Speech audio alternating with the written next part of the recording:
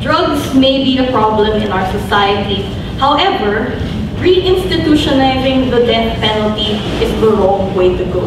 They claim that this works as an effective deterrent to ensure that we scare individuals and to ensure that they are set off drugs. However, we have to understand that the deterrence of death penalty only works when individuals are sure that they actually will be prosecuted, that they will receive the death penalty.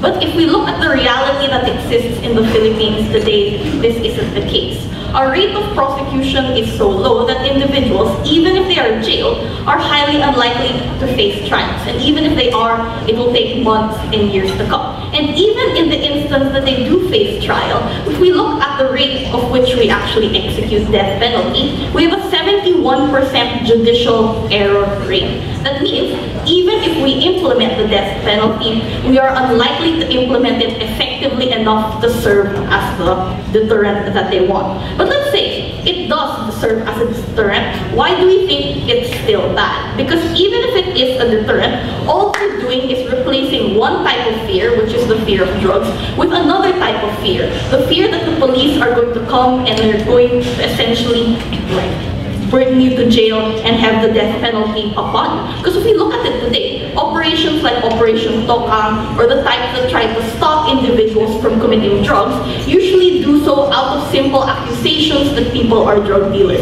And therefore, individuals on the ground, rural individuals who might not have access to things like lawyers or natural protective mechanisms, are still going to be afraid of going out, are still going to be afraid, essentially because if the police catch them, for example, if someone wrongfully accuses them of doing drugs, they are just as dead as the individuals who are guilty. And that's not the world we want to live in. Which is why, essentially, we believe that the reinstitution of the death penalty harms Philippine businesses, whether they are small to medium enterprises or large enterprises.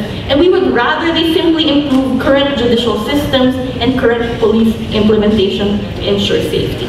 Two reasons why it's not in the interest of businesses.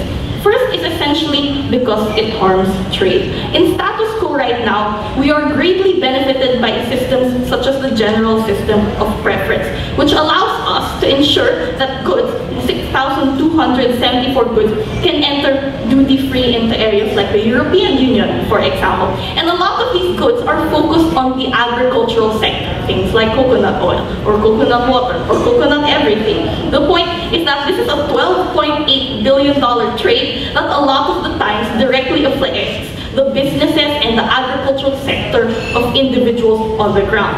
The problem is, these types of benefits that we are currently enjoying today are highly dependent on our ability to keep our human rights record straight, our ability to ensure that we adhere to the treaties and the second option protocol that we as the Philippines are a signatory to. The harm, if ever we do reinstitutionalize the death penalty, is one, we essentially risk losing the benefit state, our GSP status. And this essentially trickles down to over 200,000 agricultural jobs being lost. These are people in the rural areas, people they wanted to protect, now being unemployed and now being essentially jobless and not having any kind of option in what to turn to. We think that being economically stable is one of the steps to ensure that, you know what, you don't fall into drugs, that you are able to have a stable life. But when you rip the rug out from under these individuals, all the more we essentially lead them towards that downward spiral. That's why, if we want to ensure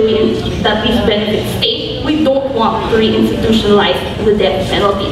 But the second reason is essentially because it ruins investor confidence in the Philippines. The second option protocol in the ICCPR aims for the abolishment of death penalty, and it's not something you can simply just withdraw to on no whim. That's why we think it's an institutional reflection of one, the government's unwillingness to keep its commitments, but two, its all the more willingness to simply backtrack from any of the treaties or its promises that are absolutely made. It is a message that you cannot trust the words of the Philippine government when it is just willing to pull out from things that it has signed itself to.